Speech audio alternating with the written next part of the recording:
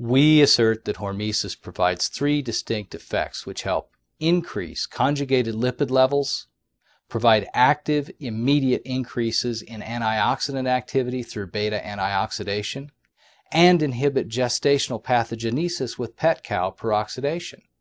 The whole benefit of these three parts is much more than the sum. An often overlooked, brilliant fellow named Ravicci spent his lifetime developing a new branch of science called lipid immunology. When Ravicci asked, "Why does radiation kill cancer?" he came up with an answer that earned him about 40 years of medical persecution.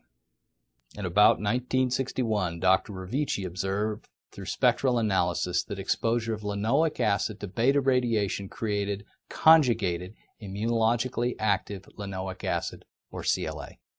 50 years later, modern research finally connects CLA to several immune-supportive roles opposing cell wall-deficient pathogens, viruses, mycoplasma, L-form bacteria, and in lymphocyte modulation.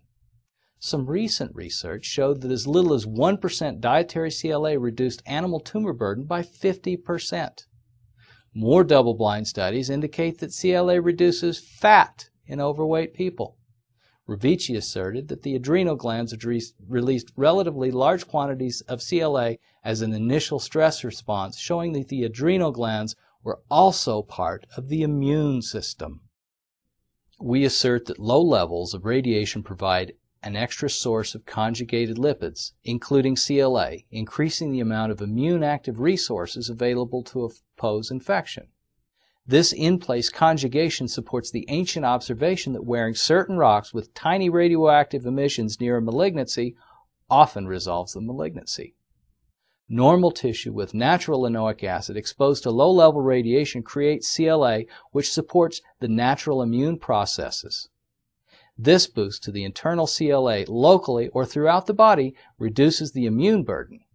So we suggest that gestational pathogens which attempt to utilize conjugated lipids with highly motile ends produce defective membranes, much like building a house out of snakes.